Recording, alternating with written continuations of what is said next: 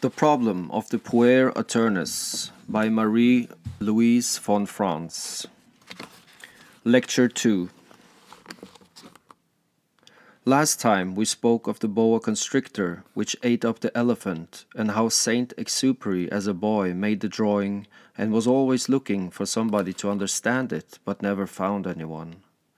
We said that this short introduction foreshadowed the tragic end of the book and of Saint-Exupéry's life, since there was no Lysis.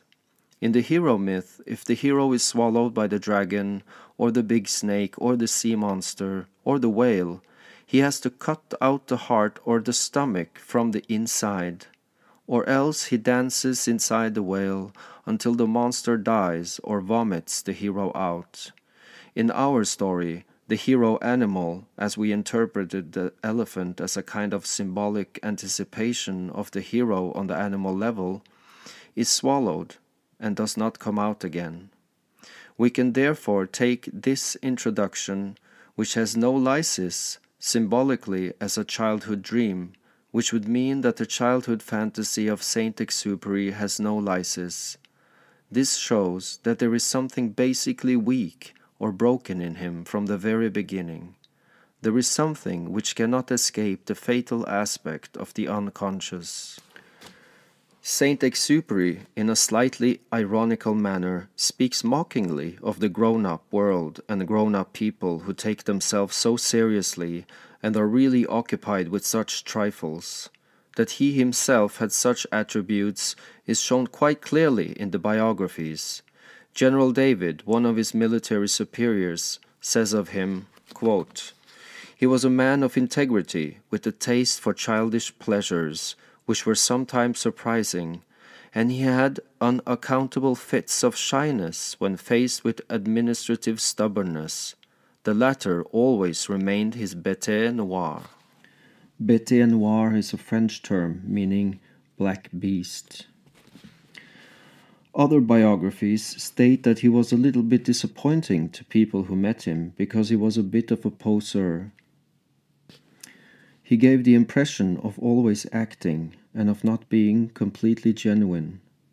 This tendency to go off into surprisingly childish pleasures is not only a symptom of the Puer Aeternus problem, but also belongs to the creative personality. Creativeness presupposes a tremendous capacity for being genuine, for letting go, for being spontaneous.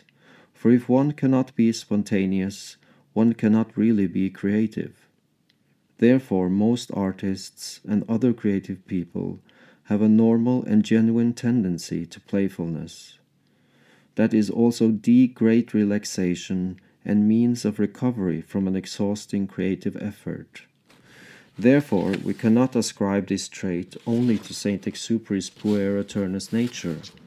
It might also belong to the fact that he was an artist.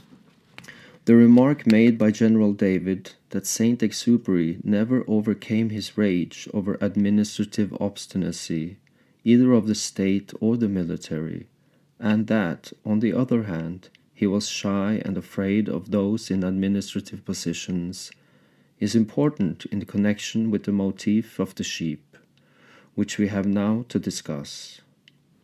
To the man in an office, other people are sheep, and as soon as we are faced with somebody in an official position, we become sheep, and he becomes the shepherd.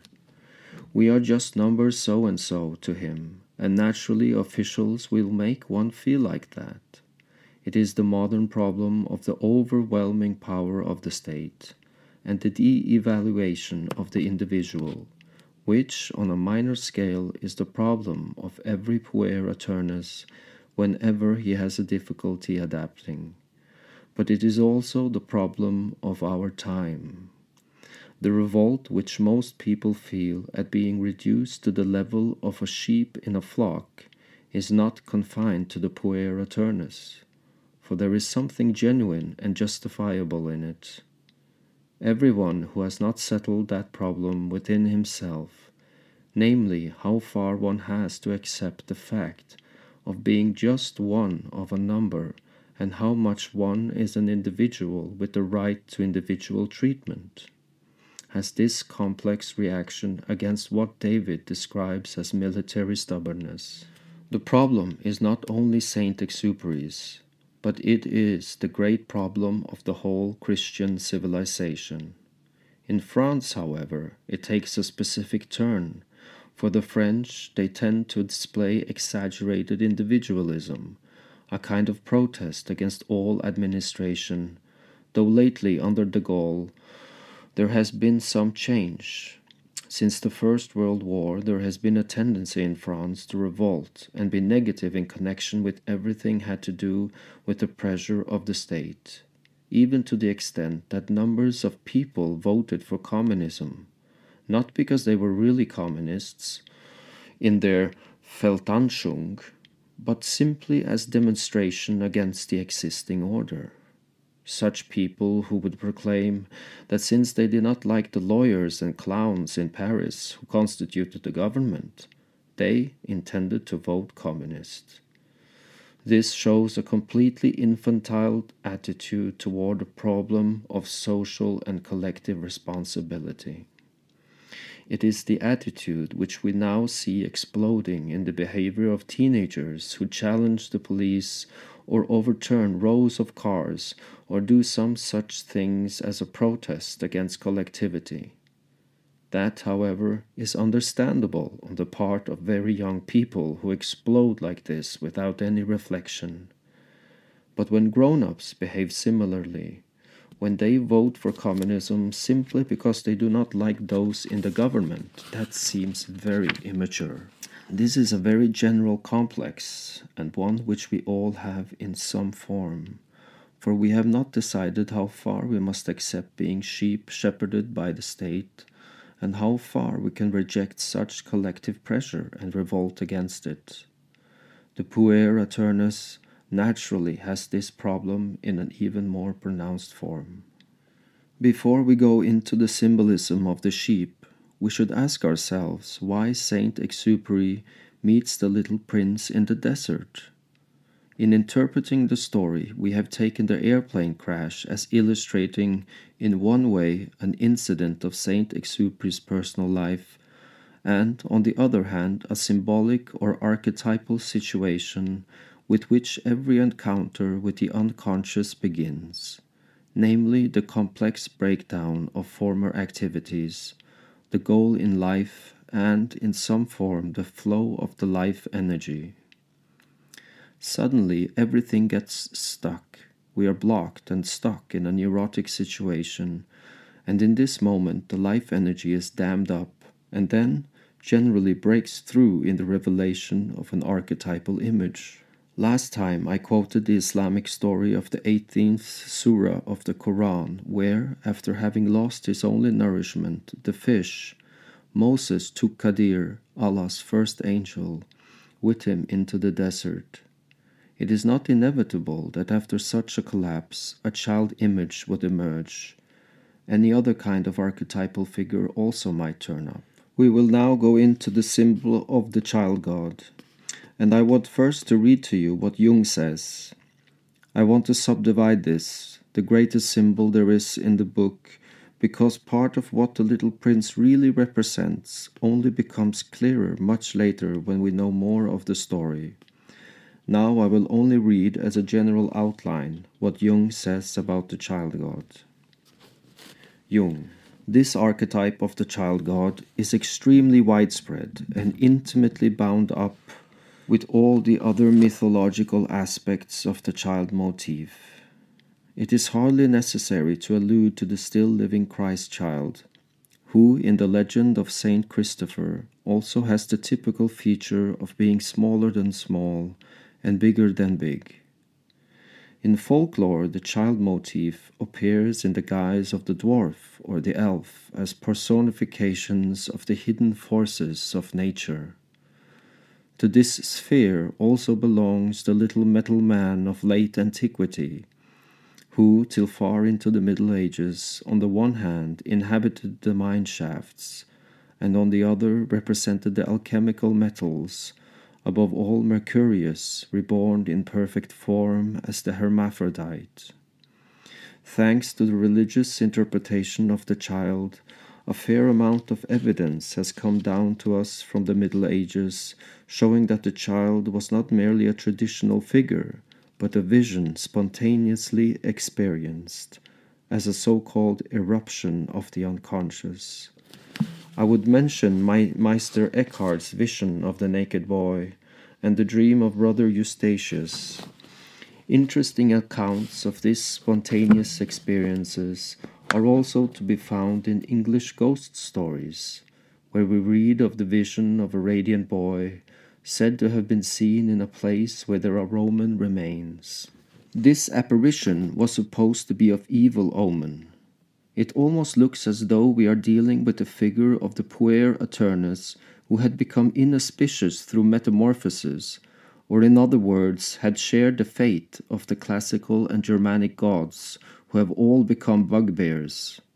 The mystical character of the experience is also confirmed in Part 2 of Goethe's Faust, where Faust himself is transformed into a boy and admitted into the choir of blessed youths, this being the larval stage of Dr. Marie-Louise. I do not know whether Goethe was referring with this peculiar idea to the cupids on antique gravestones. It is not unthinkable. The figure of the cucullatus points to the hooded, that is, the invisible one, the genius of the departed, who reappears in the childlike frolics of a new life, surrounded by the sea forms of dolphins and tritons. The sea is the favorite symbol for the unconscious, the mother of all that lives, just as the child is, in certain circumstances, closely related to the phallus, symbol of the begetter, so it comes up again in the sepulchral phallus, symbol of a renewed begetting. End of quote. The great problem which we are confronted in this general outline by Jung is the double aspect of the child archetype.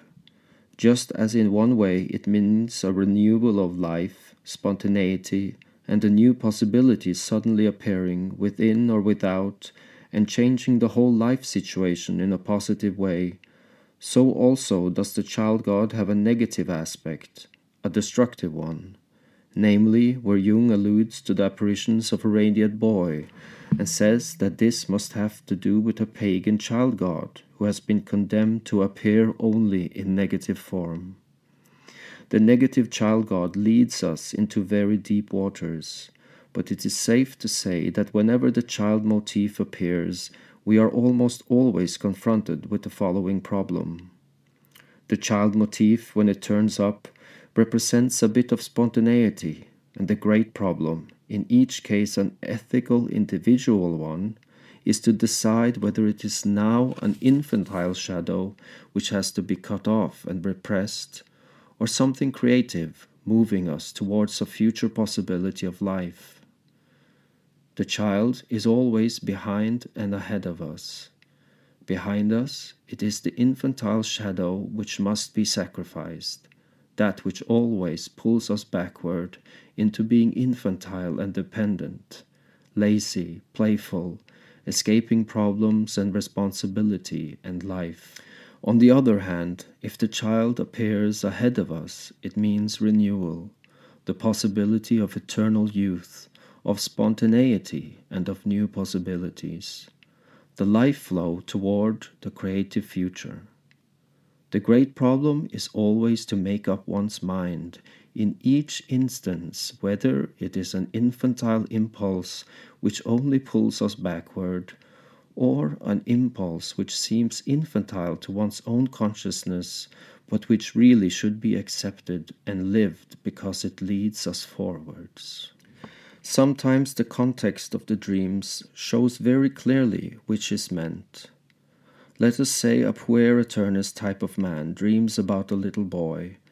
Then we can tell from the story of the dream if the apparition of the child has a fatal effect, in which case I treat it as the infantile shadow still pulling backward.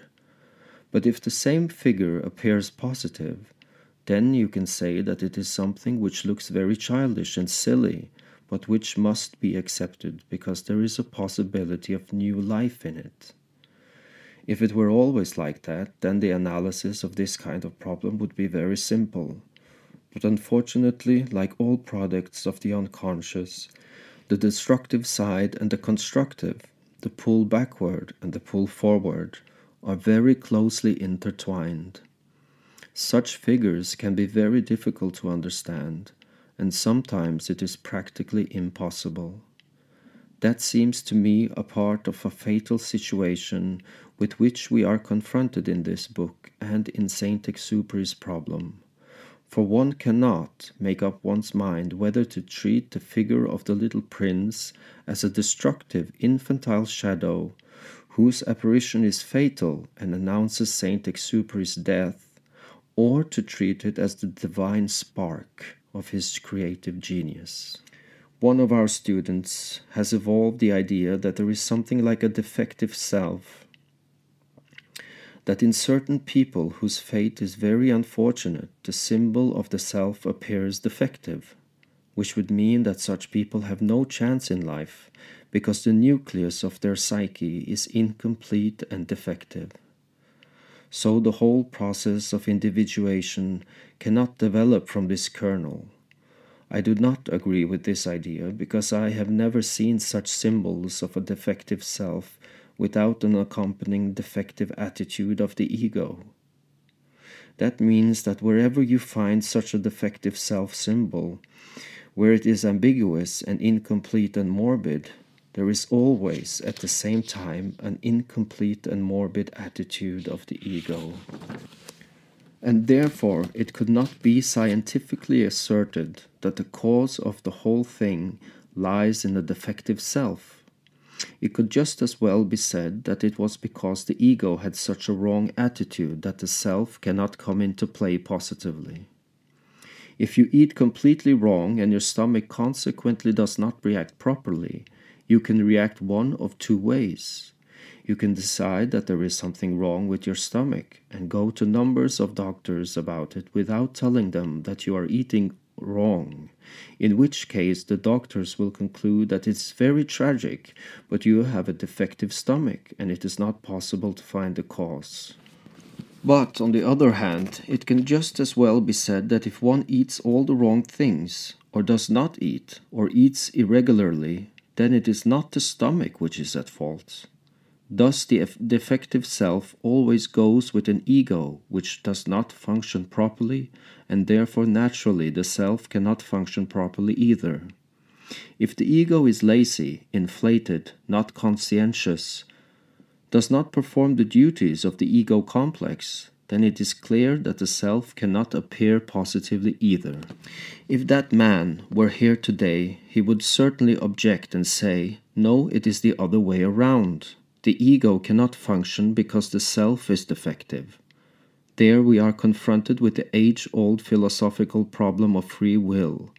Can I want the right thing? That is the problem which the Puer Aeternus man will generally put to you. He will say that he knows that everything goes wrong because he is lazy, but that he cannot not want to be lazy. That perhaps that is his neurosis, that he is unable to fight his laziness, and therefore it is useless to treat him as a rascal for whom everything would go right if he were not so lazy. That is an argument which I have heard I don't know how many times. It is to a certain extent true, for the Puer cannot make up his mind to work, so you can say that it is the defective self, that something is wrong in the whole structure and cannot be saved.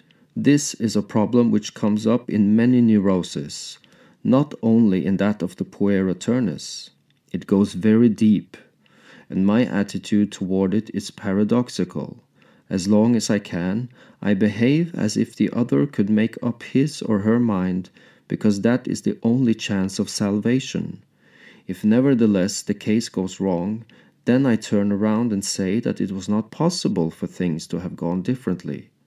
Otherwise one falls into a wrong psychological superiority, namely that if a person goes wrong or dies as the result of a disease or an accident, and one concludes that this occurred because he did not realize his problem, that it is his fault, that he has his fate, that I consider disgusting. One has not the right to decide that. Nature has her own revenge. If an individual cannot solve his problems, he generally gets horribly punished with hellish diseases or accidents, and it is not the business of others to point that out and make it a moral issue.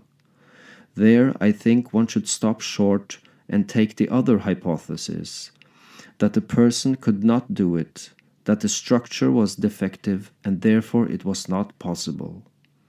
However, as long as the catastrophe has not taken place, it is better to take the other attitude, to try to create a hopeful atmosphere and believe in the possibility of a certain amount of free will, because empirically there are many cases where suddenly people can make up their minds to fight their neurosis and pull out.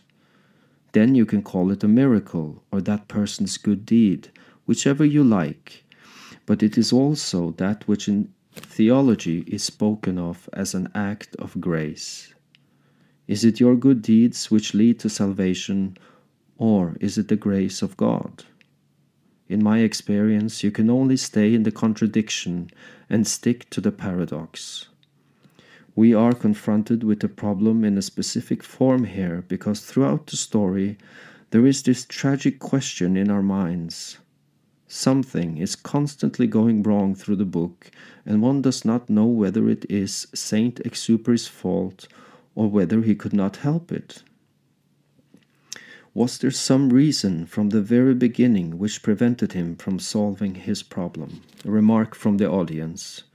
But Jung says that there is no sickness in the collective unconscious, and so, as the self is an archetype, it does not seem to me that there can be anything defective. Answer.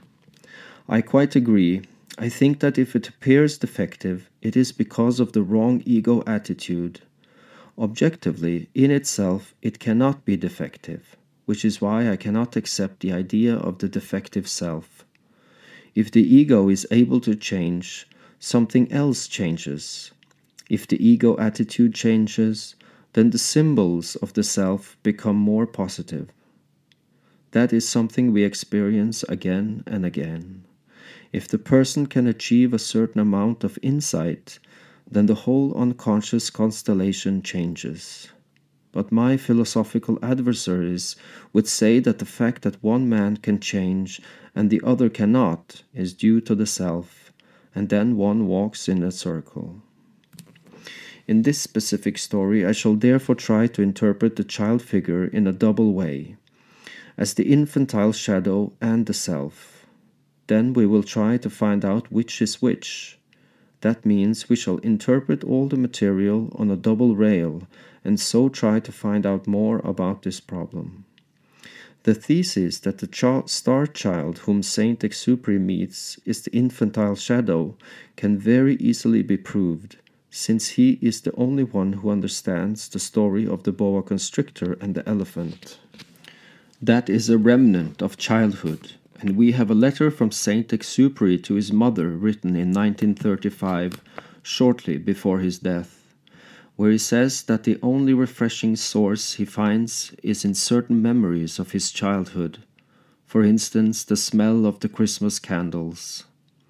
His soul nowadays is completely dried up and he is dying of thirst. There is his nostalgia for his childhood, and one can say that the little prince represents this world of childhood, and therefore is the infantile shadow. It is typical that he writes like that to his mother. One really sees that he is still involved in his mother complex. On the other hand, it can be said that the fact that this child appears on earth is not only negative. It is not the apparition of just the infantile shadow, because, as we shall hear later, the little prince comes down from a star. So one could say that an interesting parallel has taken place. Saint-Exupéry crashed, and from the stars above something else has come down, for the little prince comes from a planet. So for the first time, two things meet on earth which hitherto were in the air: the star prince who was far away in the cosmos, and Saint Exupery who was constantly flying in the air.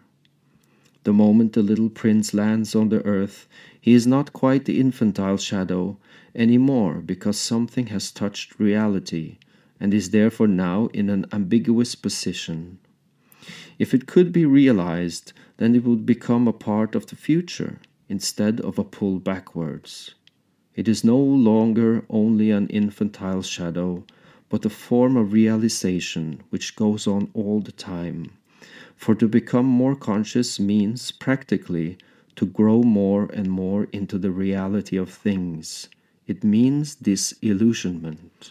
The greatest difficulty we drag along with us from our childhood is the sack of illusions which we carry on our backs into adult life. The subtle problem consists in giving up certain illusions without becoming cynical. There are people who have become disillusioned early in life. You see it if you have to analyze orphans from either very low or very high layers of society, those who are nowadays called neglected children, which means either that they are just poor children who have grown up in slums and had a terrible family life and fate, or very rich children who have had all the same miseries except the lack of money, divorced parents, a bad atmosphere at home, and so on. That is, where the feeling atmosphere has been neglected, which is so important for children. Such people very often grow up quicker than others because at very early stage they become very realistic and disillusioned and self-contained. The hardships of life have forced them to do this, but you can generally tell from a rather bitter and falsely mature expression that something has gone wrong. They were pushed out of childhood too soon and crashed into reality. If you analyze such people, you find that they have not worked out the problem of childish illusions. They have just cut it off, having assured themselves that their desire for love and their ideals simply hamper them like a sack of stones carried on their backs. So they must all be done away with. But that is an ego decision which does not help at all, and a deeper analysis shows that they are completely caught up in childhood illusions. Their longing for a loving mother or for happiness is still there, but only in a repressed state, so that they are really much less grown up than other people. The problem having simply been pushed into a corner, one then has the horrible task of reviving those illusions because life has stuck there. So the person has to be pushed back into them in order to emerge again properly. That is the problem one meets with in people who say that they can neither love nor trust anybody. For anyone stuck in that situation, life no longer has any meaning. Through the transference, they begin to hope that perhaps they might trust or love again, but you can be sure that the love which first comes up is completely childish, and that the analyzer very often knows what will happen and that it will just mean disappointment again and be of no use. This is quite true, for such people bring out something so childish that it has to be rebuffed either by the analyst or by life itself. Such people are so immature in their feelings that if, for instance, the analyst is in bed with flu, they experience that as a personal insult and a terrible letdown and disappointment. Quite grown-up people say that they know it to be absolutely unreasonable and idiotic, but that it is how they feel. They ask quite rightly, what does one do if one has such a child? Such incorrectable infantilism within oneself. Preaching does no more good than it would do to a small furious child who just does not listen. How can one meet this tremendous problem? If one shelves it as something hampering in life, as a source of illusion and trouble, then one is no longer spontaneous, but disillusioned and grown up in a wrong way. But if one lives it, one is just impossible and reality hits one over the head all the time. That is the problem. People who have shelved their feelings or their demands on other people or their capacity for trust always feel not quite real, not quite spontaneous, not quite really themselves. They only feel half alive, and they generally also do not take themselves as quite real. To shelve the divine child means not taking oneself completely seriously. One acts. One can adapt throughout life, but if one is honest with oneself, one knows that it is acting. Otherwise, one would behave in such an infantile way that nobody could stand one. So what can one do? That is the problem of the divine child. Theoretically, the situation is clear. One should be able to cut away the childishness and leave the true personality. One should somehow be able to disentangle the two, and if an analysis goes right, that is what slowly happens. One succeeds in disentangling and destroying what is really childish and in saving the creativity and the future life. But, practically, this is something which is immensely subtle and difficult to accomplish. The divine child, or star prince, whom Saint-Exupéry meets in the desert, asks for a sheep, and we learn that he has come down to fetch the sheep to take back with him. Later in the story it is said that on the planet there is an overgrowth of baobab trees which are continually sprouting. The star prince wants the sheep to eat the shoots as they appear, so that he does not constantly have to work at cutting them off. But this he does not explain to Saint-Exupéry, and the real reason only comes later. At first we have to look at the symbolism of the sheep in the personal life of Saint-Exupéry, and then also in general mythology. In one of his books, Saint-Exupéry says himself, quote, "There is no bad outer fate, only an inner one. There comes a moment when you are vulnerable and your own mistakes seize you and pull you down like a sort of whirlpool. It is not the big obstacles that count so much, but the little ones. 3 orange trees on the edge of an airfield, or 30 sheep which you fail to see in the grass and which suddenly emerge between the wheels of your plane. You know that at one time in many places, flocks of sheep were used to keep down the grass on the airfields, and it could happen that your plane by some mistake ran into them. One could say that he projects onto the sheep the fateful thing which one day kills the Puer Aeternus, or in this case himself. It is the fatal enemy. The sheep has a very revealing name in Greek. It is called probaton, which comes from the verb to walk forward, so it would mean the walking forward animal. This is a marvelous name. The animal has no other choice and no other function than the capacity to walk forwards. That is all it can do. The Greeks are even more witty, for they make the animal neuter and call it the walking forward thing. That illustrates the most negative aspect of the sheep, which always follows the leading ram wherever it goes. You can read again and again in the papers that if a wolf or a dog chases the leading ram over a precipice, 200 or 300 sheep will jump over after him. This happened about 10 years ago at Lenzerheide on an Alp when a wolfhound chased the leading ram over the precipice, and afterward men had to go with their guns and knives and kill about 200 sheep. They were not all dead, but they had just piled up one on top of the other. That is why one talks of a person as a silly sheep. The instinct of walking and sticking together in the flock is so strong in them that they cannot pull out even to save their own lives. Those who have seen Walt Disney's film The White Wilderness have seen the same thing with lemmings who wander into the sea. Once caught in such an instinctive move, the animal cannot pull out again. The sheep tends to a similar instinctual behavior and therefore stands, when it appears in a negative connection in dreams, for that same thing in us.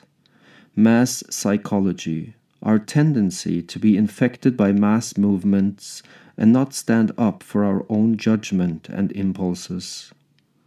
The sheep is the crowd animal par excellence. Naturally, there is the crowd man in each of us. For instance, you may hear that there are a lot of people at a lecture and you say, "Then it must be good." Or you hear that someone has an exhibition at the art gallery and you go, but you don't have the courage to say that you think the pictures are horrible. You first look around and see others, who you think ought to know, admiring them, and you daren't express your own opinion. Many people first look at the name of the artist before expressing an opinion. Such people are all considered sheep. The sheep in mythology has a strange relationship to the world of the divine child. You all remember representations of the Madonna, very often together with her own mother, and Christ and Saint John the Baptist playing with a lamb, or sometimes there is only Christ and Saint John the Baptist playing with a little lamb, or there is the Christ child with a lamb holding a cross, and so on. Naturally, the lamb is a representation of Christ himself, but in art is exteriorized as something separate. He himself is the sacrificed lamb, the Agnus Dei, but in art the sheep is shown as the playmate, which naturally means that it is his totem animal, his animal nature. That is what he is when he appears as an animal. In German folklore, there is a belief that the souls of children, before they are born, live as sheep in the realm of Mother Holly, a kind of Earth Mother goddess, and those souls of unborn children are identical with the Germans call Lammervölkchen, lamb clouds in English, or fleecy clouds. The peasants thought these little sheep clouds were the souls of innocent children. There was the idea that if on Innocents' Day there were many such clouds in the sky, that predicted the death of many male children. Further, if you look at the traditional beliefs about sheep, you will find that they carry the symbolism of innocence, that they are easily influenced and affected by the evil eye and the witchcraft. They can be bewitched more easily than almost any other animal, and they can be killed by the evil eye. A sixth sense is also attributed to the sheep, for by their behavior they are supposed to be able to predict the death of the owner and so on. That to me is not so interesting, because that sort of thing is projected onto many domestic animals. Horses are also supposed to have a sixth sense, as are bees, so that is not something confined to sheep. But to be easily bewitched and persecuted by witches and wolves is specific to sheep in folklore tradition. Milk, another white substance, is also a symbol of innocence and purity, but it can be bewitched at any time. One of the chief activities of wizards and witches in peasant countries is to spoil the neighbor's milk. Therefore, innumerable precautions have to be taken. Milk must not be carried across the street after 7 o'clock in the evening. The bucket must be turned around before the cow is milked. 3 Ave Marias have to be said, and so on. Our hygienic precautions are nothing compared with the precautions against witchcraft made in earlier times. They were infinitely more complicated, because if a witch even walks past in the street, the milk in the bucket will turn sour or blue at once. If an evil eye is cast onto the cowshed, then the milk will be bluish from then on, and an exorcist must be found. It is interesting that symbols of something especially pure and innocent are particularly exposed to infection or attack by evil. This is because the opposites attract each other, for that is a challenge to the powers of the darkness. In the practical life of the Puer Aeternus, that is, of the man who has not disentangled himself from the eternal youth archetype, one sees the same thing, a tendency to be believing and naive and idealistic, and therefore automatically to attract people who will deceive and cheat such a man. I have often noticed in analyzing men of that kind how they are attracted in a fatal way to rather dubious women or pick friends about whom one who has not a good feeling. It is as though their inexperienced naivety and their wrong kind of idealism automatically call forth the opposite. And it is no use in warning such people against such relationships. You will only be suspected of jealousy or something similar, and not be listened to. Such naivete or childish innocence can only be cured of these illusions by passing through disappointment and bad experiences. Warnings are no good. Such men must learn by experience, without which they will never wake up from their innocence. It is as if the wolves, namely crooks and destructive people, instinctively see such lambs as their legal prey. This naturally leads much deeper into the whole problem of our religious tradition. As you know, Christ is the shepherd and we are the sheep.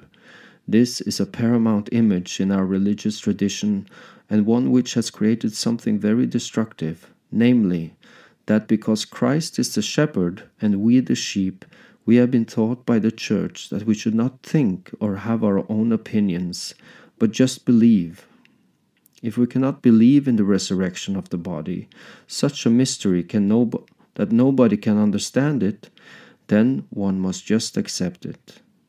Our whole religious tradition has worked in that direction, with the result that if now another system comes, say communism or Nazism, we are taught that we should shut our eyes and not think for ourselves, that we should just believe the Fuhrer or Khrushchev. As long as the leader is a responsible person or the leading ideal is something good, then it is okay. But the drawback of this religious education is now coming out very badly. For Western individuals of the Christian civilization are much more easily infected by mass beliefs than the Eastern. They are predisposed to believe in slogans, having always been told that there are many things they cannot understand and must just believe in order to be saved. So we are trained to be like sheep. That is a terrific shadow of the Christian education for which we are now paying. Saint Exupéry's work shows that he was possessed by this idea. He says in The Citadel, quote, "To build a peace is to build a stable big enough to embrace the whole flock, so that the whole flock can sleep in it." What an idea, just to put mankind to sleep! To build a peace is to borrow from God his shepherd's cloak so that all people can be accepted under it, under the divine cloak. End quote. You see, he identifies with God. He is the Godhead who accepts mankind under his cloak, the religious megalomania of the Puer Aeternus. And now comes another complex, quote, "It is just like a mother who loves her sons, and one son is timid and full of tenderness, another burning to live, and another is perhaps a hunchback, another perhaps delicate, but all of them in all their differences move the heart of the mother, and all in the difference of their love serve the glory." In French it is even more sentimental and more impressive. But there you see how the religious image of the divine shepherd and the sheep is mixed up with the mother complex sentimentality in a very dangerous way. Suddenly it is the mother who is the shepherd and the children are the sheep. If a wolf comes and eats the shepherd and takes the cloak, then you see what happens to the sheep. It is just the opportunity for a wolf. In the religious situation, the wolf may be the great dictators and leaders we have now, or any kind of person who lies and cheats in public life. In private life, it is the animus of the devouring mother who takes the lead for the sheep son. And then there are the decent, devoted sons who believe that they have to honor and be chivalrous to their mother, the elderly lady, and do not see that the animus of the mother has eaten them and just feeds on their innocence.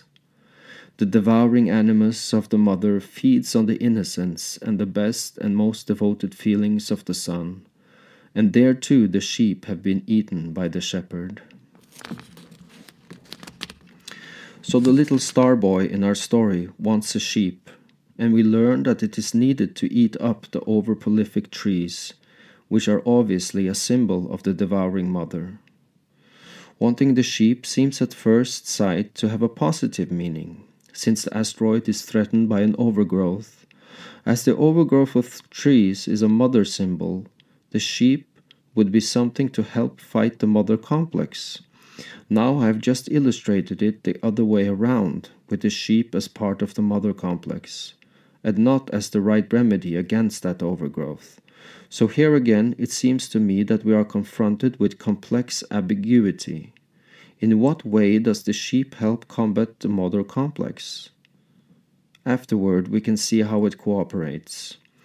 The story says that it bites off the new shoots, which are the overgrowth of the mother complex.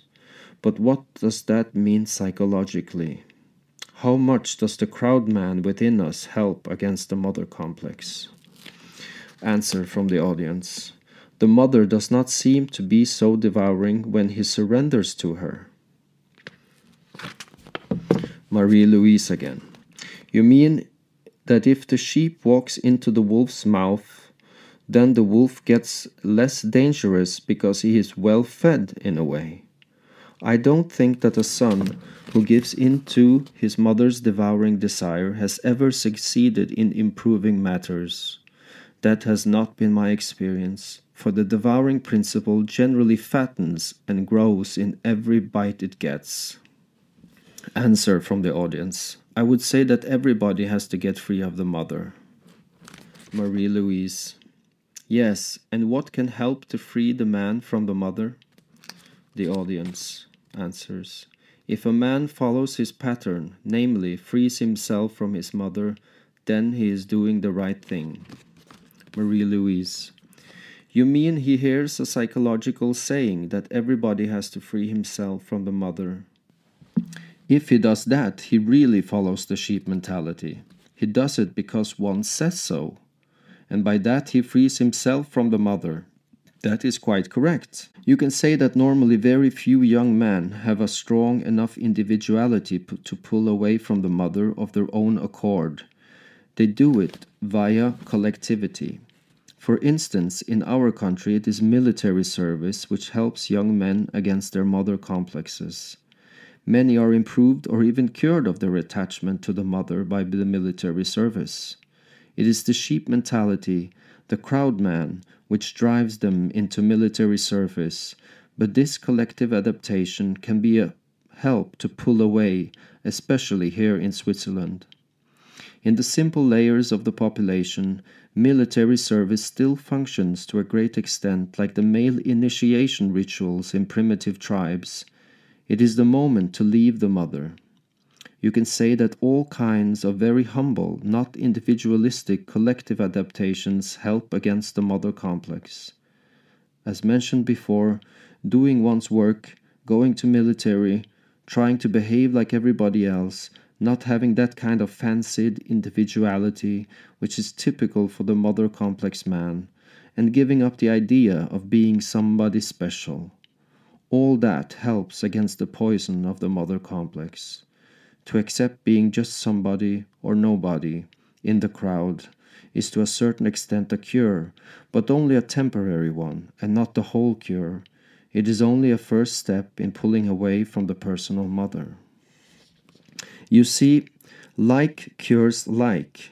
How dangerous situations are generally cured by dangerous situations. To become a crowd man is psychologically a very dangerous thing, but it helps against the danger of the false individuality which one develops within the mother complex. Then one is up against another danger. The medicine used in such a case is dangerous. Therefore, that the Star Prince wants a sheep could be interpreted positively, for he wants in his ideal divine isolation the company of the crowd soul. That would enlarge his asteroid and his world. There are no animals up in his star world, and if he brings one, that is a bit of an earthly instinct which he has brought up there. That seems extremely positive, but you could interpret it negatively also, for it is not a conscious realization, but only pitting one instinct against another. His unconscious is not changed. One instinct just pulls away from another, which is what is expressed in the story, and I think that from that you can arrive at a definite judgment and say that it is completely negative. Remark from the crowd. The sheep in the box. Marie-Louise. That adds to it. It would say rather that he wants to take the sheep up instead of going down to it. He wants to pull the sheep up into the stars. A sheep is something which walks on the earth. So if, in order to have it, he would stay on the earth, then it would be the thing which pulled him down into reality. In the same way, a man gets pulled down onto the earth if he goes through military service and a lot of other painful adaptations. But if you take the sheep up into the fantasy world of childhood, then it is not an adaptation to reality, it is a pseudo-adaptation. That is something very subtle, and I think it is specific to Saint-Exupéry and not very widespread in other cases. For him it is a particular danger, but one which you can only judge if you know his generally literary work. There you can see that he did something very strange. However, all that he praises he himself does not stand by, for he assimilates the whole thing intellectually and takes it back into his imaginary world. It is a trick which many pueri attorney perform. The realization that they should adapt to reality is an intellectual idea to them which they fulfill in fantasy but not in reality.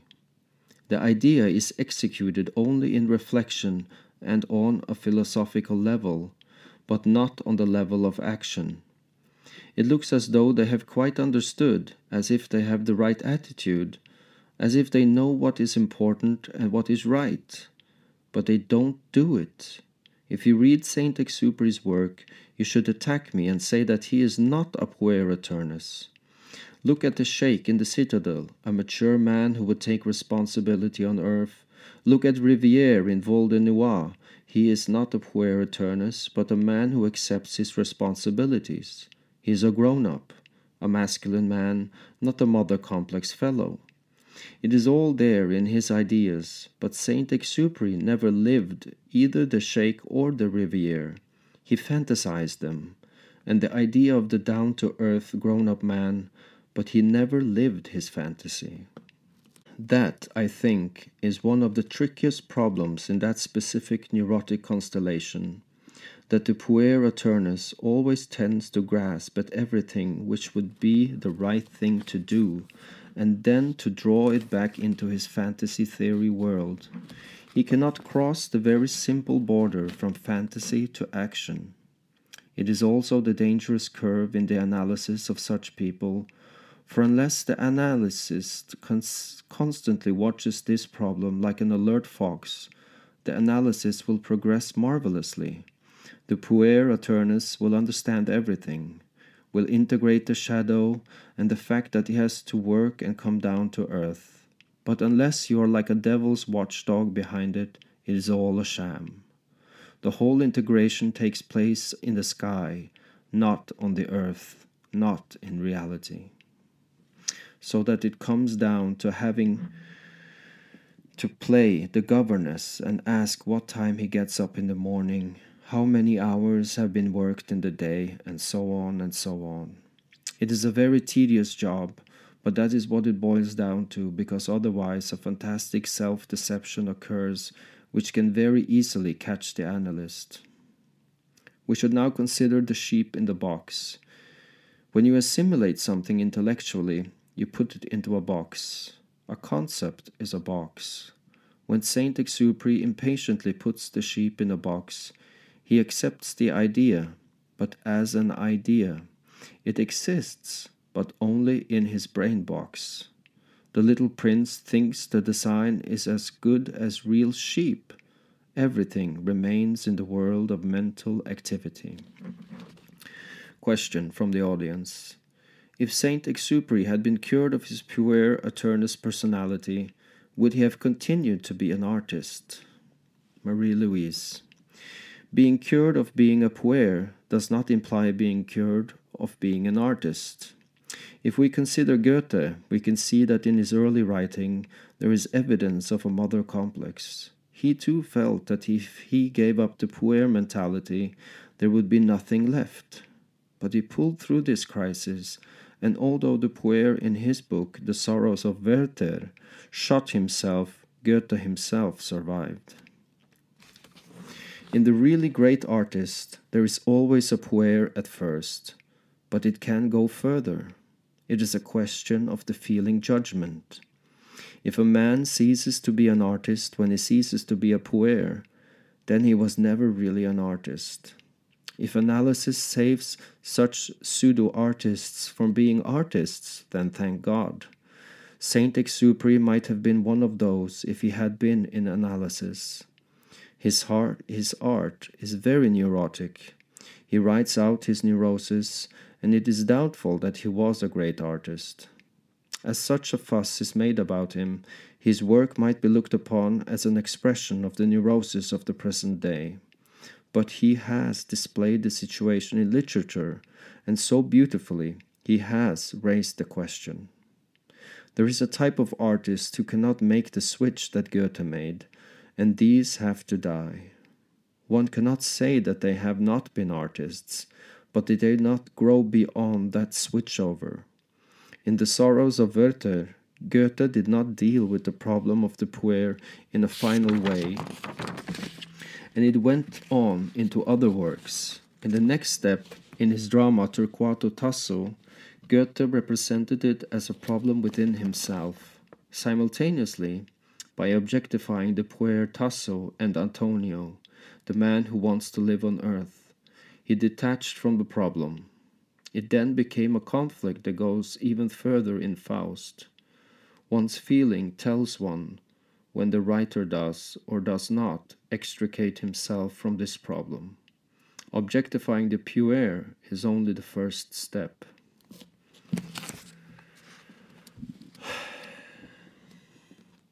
Question from the audience. Can you qualify the statement that laziness is a characteristic of the Puer Aeternus?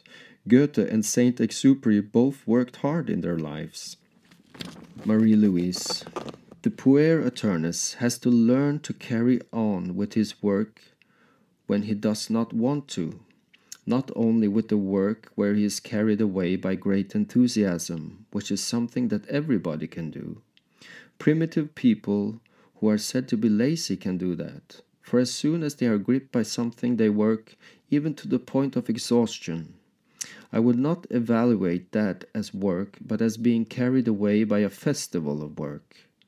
The work which is the cure for the Puer Aeternus is where he has to kick himself out of bed on a dreary morning and again take up the boring job, through sheer willpower. Goethe took on a political position and served in Weimar, sitting in his office and reading little requests concerning taxation and so on. This is what he experienced in his work as Antonio, that somehow all belonged in his life. Goethe lived what he wrote. He stayed in his office and gave his mind to the most boring questions, when often he would have preferred to ride off somewhere. But somehow he had a deep insight into the necessity of that part of life. Being a feeling type, he thus developed his inferior thinking, which showed very much in the rather boring and unexciting side of his maxims. His conversations with Eckermann are the most disappointing ones. Remark from the audience. Perhaps that throws light on Rousseau's statement that the greatest fault in his character was his laziness. But it is well known that he worked from morning to night and read a great many books. Marie-Louise. Yes, but he must have escaped some other kind of work. People can cheat themselves by working themselves to death in order to avoid doing the work that they should do. Rousseau had to keep his feet in a tub of water in order to get himself to work. He worked in a kind of trance with foot baths. His confessions might have been more to the point and less sentimental without these baths. The audience. To go back to the idea of an author writing out his neurosis, many people are celebrated for that, and such an activity is taken for talent. Marie-Louise. I do not think that is mistaken for talent. I think it is something we would all like to be able to do. I would very much like to make money out of my neurotic spots. I think the problem comes after the thing has been written. I think what one writes does concern one's own problem. Otherwise the writing dries up. But when you have written out the problem, or while you are writing it, you have to live it. Whenever I have lectured on a problem, it has always come back on me afterwards. I have observed that with sensation types it goes the other way round. They live it first and then write about it. When you're writing on a problem, synchronistic events often happen to you at the same time, so that you have to live it concurrently. Jung told me that when he was writing on a special problem, he would get letters from all sorts of places, Australia and elsewhere, which put to him the question he was then writing on. If you touch on an important and vital problem of your own, it generally happens that way, sometimes behind and sometimes ahead of you. That is the difference between only writing of your neurosis or going further. The problem will always tie in with you, and if you live it at the same time, then afterward what you next write will be a step further on. Otherwise, you will again write of the same problem, which is what Saint-Exupéry did. Such writers always turn on the same gramophone record, whereas if you live it, the next thing will show progress. Goethe lived what he wrote, and what he next wrote was always a step further on. The Romantic poets repeated themselves much more. They went round in a circle because they did not, or could not, live it at the same time. I do not mean to make accusations, but one should be prepared for what one writes being constellated. So many artists do not want their work to be analyzed because they are afraid that they would have to live it. And that is the pseudo-resistance which many of them have against psychoanalysis. For they say that their creativity would be analyzed away. But genuine creativity is so terribly strong that not even the most gifted analyst in the world could wipe it out. This resistance to putting their work to the test is therefore very suspect. End of chapter 2.